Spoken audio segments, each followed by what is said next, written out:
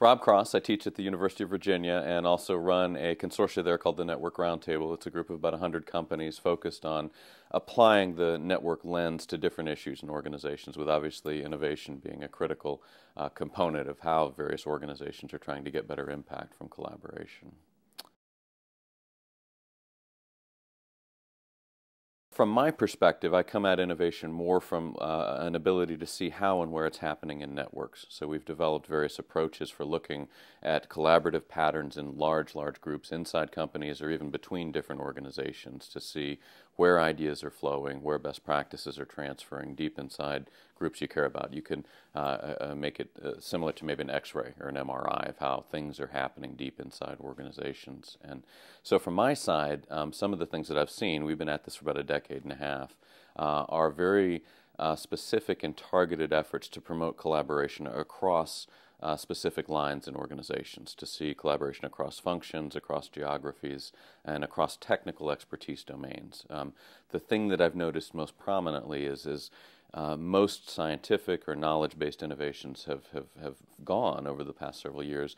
They've gotten far more complex. And so that means to get a new gene added to a certain trait pool that you're trying to develop in a seed, for example, just as simple as a seed corn, requires interactions across all sets of boundaries inside an organization, scientific domains, cultural awareness of how and where you can take these seeds to market, pricing domains, things like that. And that means to me that these new product development teams or various networks don't just need to be connected internally, but to be bridging in many diverse ways that yields value over time. Interesting question. So what I think is interesting from, again, a network perspective is the many companies are taking an open model to innovation and trying to source ideas externally, bring in ideas, yet many times they don't get the ideas to the right points in the network. You get people that are in these boundary spanning roles they're very peripheral to the inner workings of decision making, of expertise in that network. And so what we're seeing over and over again is, from a startup standpoint, that's the real thread that needs to be cracked. It's not just getting a good idea, but it's ensuring that your message makes it to the right expertise in these areas and the right decision makers in these areas to get your innovation brought in or funded or other devices like that. So I think for the innovators, it's a challenge around how do you get to the right points in these decision-making networks. For the big companies, it's a challenge around if you're trying to bring in a new idea, whether it's through a talent process or a spanning process, you've got to do a lot more than just get the idea in-house. You've got to figure out where these interactions are happening that are either going to allow it to flourish or not, and get the right people engaged that way.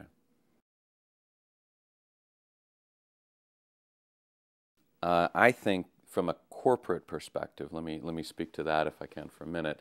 I think the biggest things that we're seeing from a network and collaboration standpoint around innovation is that many efforts to drive innovation through promoting collaboration, whether that's a new matrix dimension in the organization or it's a new social media application or collaborative tool, many of them are failing because they're driving overload in these networks.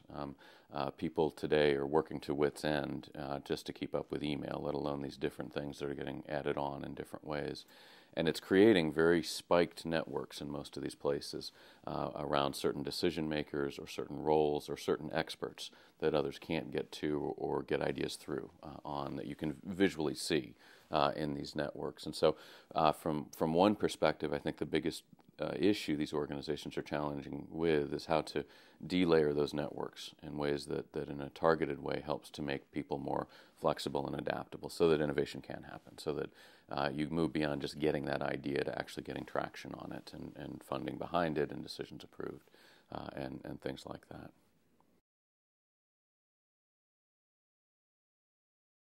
Yeah, I very much believe so. And if I've seen anything over the past 15 years and looking inside these companies, that's by far what's happening. And intuitively, you know it yourself. If I were to ask you the percent of your week that you spend on the phone, on email, or in meetings, you're likely to say somewhere around 90% or higher in most of these places, particularly knowledge-intensive work, executive ranks. it's just phenomenal how collaborative activities inside and outside the organization have begun to sap all time and attention in different ways. And so to me, again, it makes every strategy that's focused on trying to drive collaboration or drive innovation or best practice transfer through collaboration, it really has to first start with where can you delayer. People don't have the bandwidth to suddenly be thrown into yet another series of meetings or another collaborative application and be successful in driving different innovative products or services.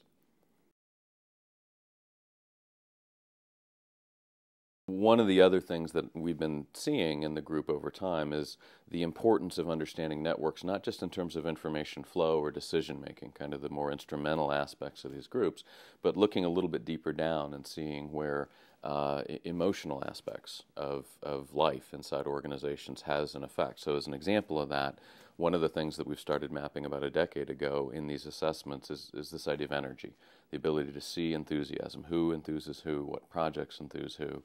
And it sounds a little bit froofy sometimes and something an OB professor at UVA would come up with, but across decades of work and hundreds of organizations, it turns out to be incredibly predictive of where innovations are taking hold. Ideas are starting to take hold and diffuse, whether it's a cultural innovation you're trying to drive, a new product, a new offering project where those teams are getting traction.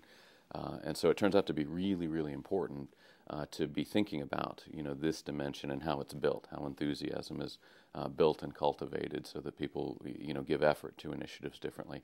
And from our work, it's not just a flaky idea, metaphysics idea. It's very grounded in certain behaviors that people can be held accountable for and actually have impact culturally in places. On the counter side of that, what's been even more interesting over the past 4 or 5 years is we've started to map this idea of intimidation in groups and seeing where people hold back ideas in the context of others because they're either experts that don't use their expertise well, they're leaders that have created a hierarchy around them. And those networks turn out to be wildly dense, and I think it's a real challenge for people to think about as they go forward. The degree to which you may have a lot of great talent in-house, but if you've cultivated a kind of culture of fear or intimidation or status in these regards, those ideas aren't going to make it to the table. They're not going to become prominent and actually have influence in terms of different innovative offerings or services that might happen.